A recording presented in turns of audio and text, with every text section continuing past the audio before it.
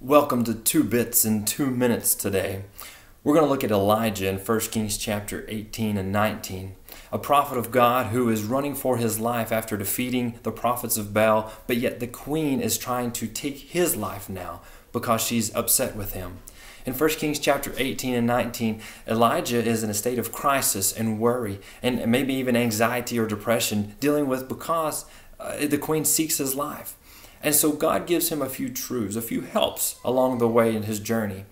First of all, in chapter 19, verse 5 and 7, God through an angel is going to tell Elijah, "Arise and eat." He's going to tell him that twice. I believe what he's trying to take and to convey to him is to take nourishment for yourself, both physically, but also I think we can take nourishment spiritually as well. Let us eat good for our body's sustenance, for nourishment, so we can be about God's business, but also spiritually. Let us be taking nourishment, spiritual food from God's word each and every day.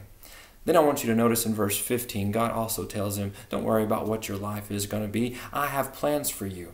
I have work for you to do. In verse 15, he tells him, I'm going to need you to anoint kings and prophets. Your life's not going to end at this juncture. I'm going to take care of you. Maybe we can also put our hands to work. Maybe we can work both physically with our hands, whether that be exercising or doing some extra chores around the house or cleaning or starting that project that we need to.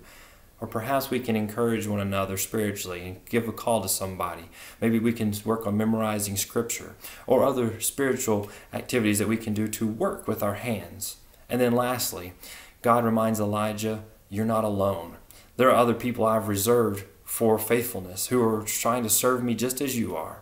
And so what can we do in a time of worry or maybe anxiety? Well, as God tells Elijah, we can take nourishment, we can work with our hands, and know that we're not alone.